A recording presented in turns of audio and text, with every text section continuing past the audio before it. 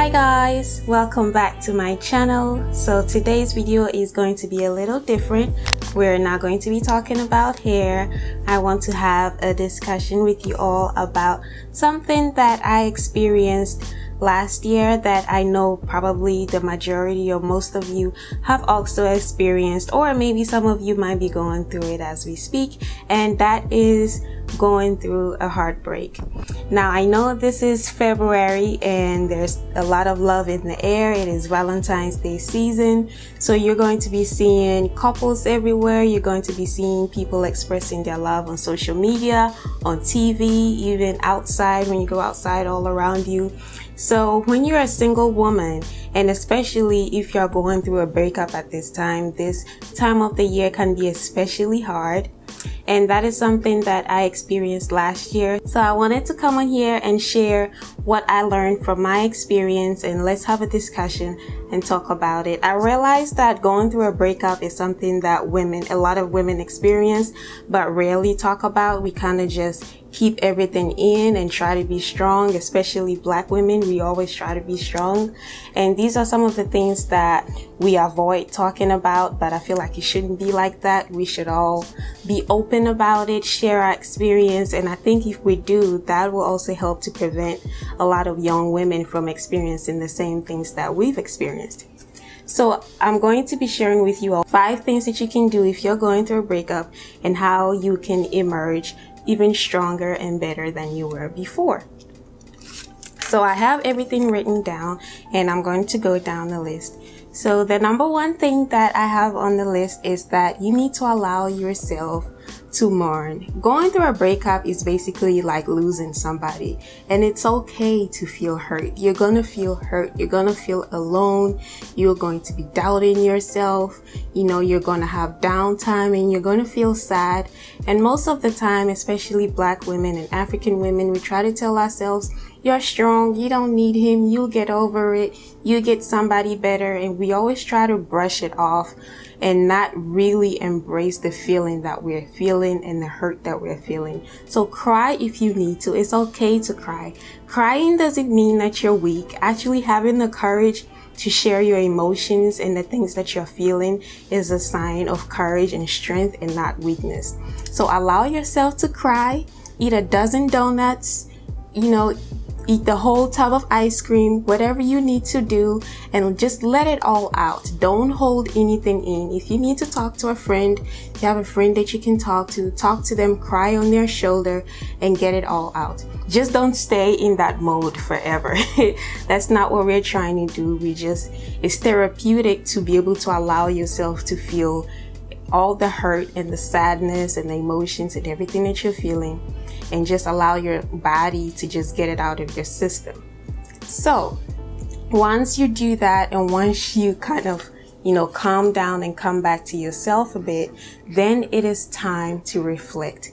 But before you do that, and this tip might not go for everybody, if you're not religious, then this might not go for you, but I am a Christian woman and I believe in prayer. I say before you even start to pick back up your life where you left off, go down in prayer, ask God to help you through this difficult time, pray for healing and pray for guidance and clarity in your mind to be able to make the right choices moving forward.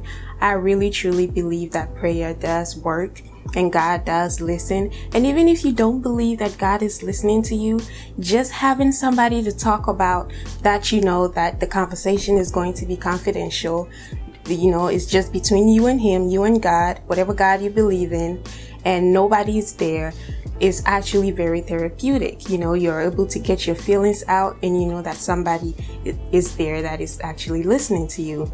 So go down in prayer, tell God everything that you're going through, ask for healing, ask for clarity, and ask for guidance moving forward.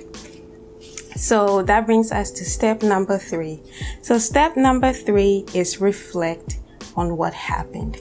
And when I say reflect, I'm not saying go back to that sad stage where we left off. Now that was number 1, allow yourself to be hurt and everything. But now it's time to reflect. So reflect on both sides, not just, even if your partner was the one who went wrong, maybe he cheated on you or he treated you badly, it still takes two to be in a relationship. So reflect on what went wrong with him, but also reflect on yourself. Some of the things that maybe you could have done differently. Maybe there were certain signs that you saw, but you chose to ignore because you were in love.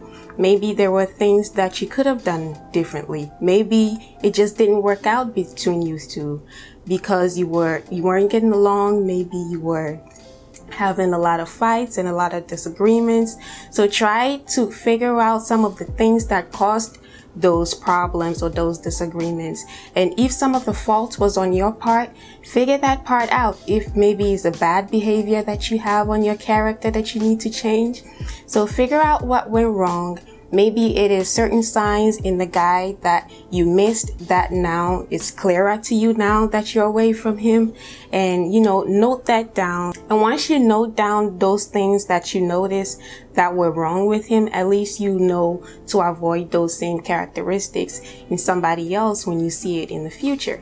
And also looking within into yourself, the things that you did wrong. Because like I said, it takes two to tango, so you can't put all the blame on your partner. Even if, he was the main reason why the relationship ended, you also have to reflect on yourself and ask yourself what you could do better moving forward.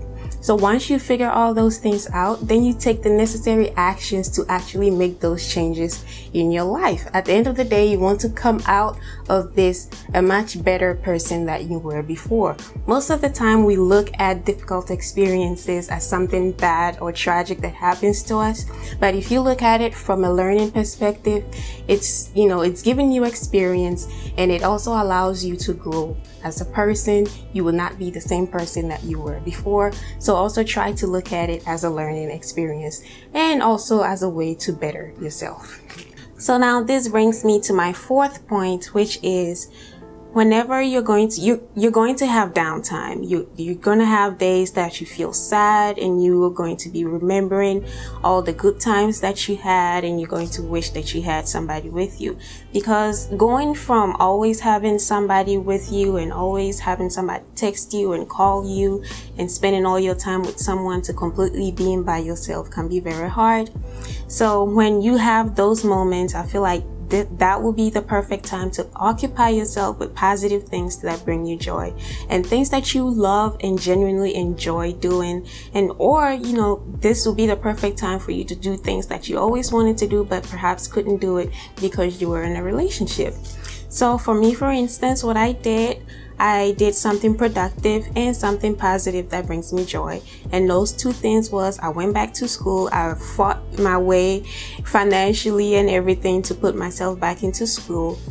And so now I'm a full-time student. So I was doing something very productive that would be worthwhile for my future, instead of just sitting around and moping around and being sad about being heartbroken. I didn't have time to think about that anymore because I was occupied with doing homework and schoolwork.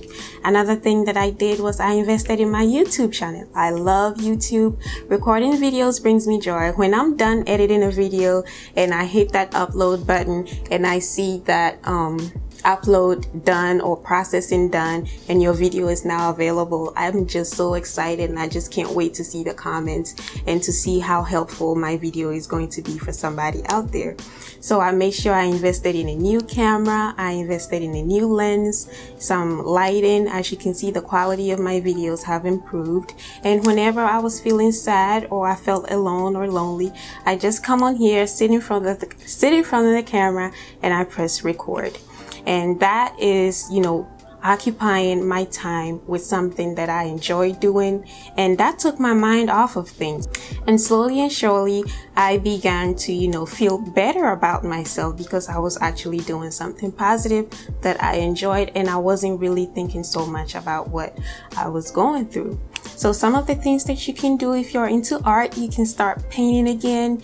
If you love music, you can start listening to music. You can start singing again. You can volunteer if you love to volunteer, and helping other people is going to bring you so much joy, and you're going to forget about all the things that you're going through, because when somebody else is less fortunate than you are, it makes you forget about your problems, and it makes you realize how little your problems are and how much other people are going through. So you can volunteer your time to help others. You can do all the things that you love. And I also want you guys to remember that invest in yourself. Invest in the well-being of your mind, your soul, your body, and everything else. The quality of a person that you are is not dependent upon whether or not if you have a man. Having a man should not validate the type of woman that you are. You are strong by yourself. You are independent by yourself. You are successful by yourself. And you have to give credit to yourself for being able to accomplish so many things on your own without a man. So once you finally get that man who compliments you, it will be like the icing on the top. It's not going to be the piece of the puzzle that is going to finally make everything click. Be whole all by yourself first. Make sure that you're good first before you try to take on somebody else.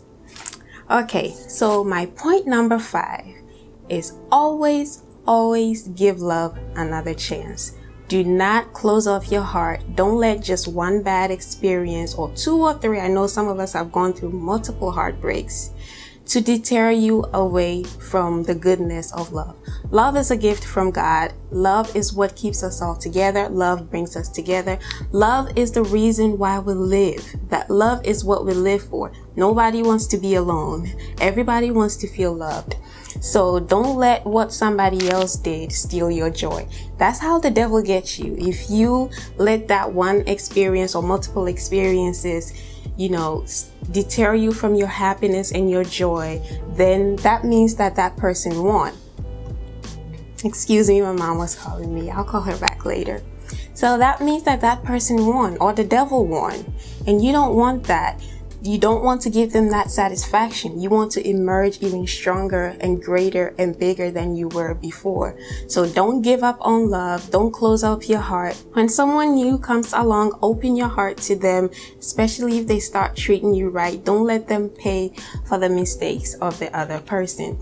There's this Maya Angelou quote that says, "Have enough courage to give love a chance one more time, and always one more time." So it doesn't matter how many times you've been hurt. Never give up on love. Open your heart and continue to live your life to the fullest. So these are my 5 tips that I have for getting over a breakup, especially around this time if you're feeling lonely. I hope these tips are very helpful. Let me know if you enjoyed this video and if you like these kind of discussion topic videos.